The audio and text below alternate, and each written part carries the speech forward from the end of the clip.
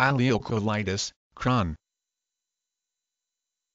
Ileocolitis, Crohn. Crohn disease involving both the ileum, the furthest part of the small intestine just before the colon, and the large intestine, the colon. Crohn disease is a chronic inflammatory disorder, primarily involving the small and large intestine, but which can affect other parts of the digestive system as well. It is named for the doctor who first described the disease in 1932. The disease is usually diagnosed in persons in their teens or 20s, but can occur at any point in life. Crohn disease can be a chronic, recurrent condition or can cause minimal symptoms with or even without medical treatment. In mild forms, Crohn disease causes small scattered shallow crater-like areas, erosions called aphthous, ulcers in the inner surface of the bowel. In more serious cases, deeper and larger ulcers can develop, causing scarring and stiffness and possibly narrowing of the bowel, sometimes leading to obstruction. Deep ulcers can puncture holes in the bowel wall, leading to infection in the abdominal cavity, peritonitis, and in adjacent organs. Crohn disease has many forms.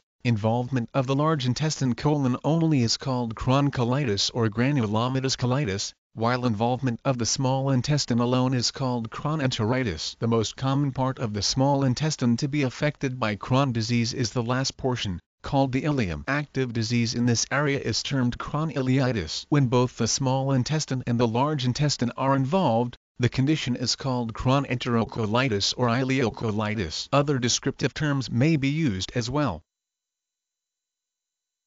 I-L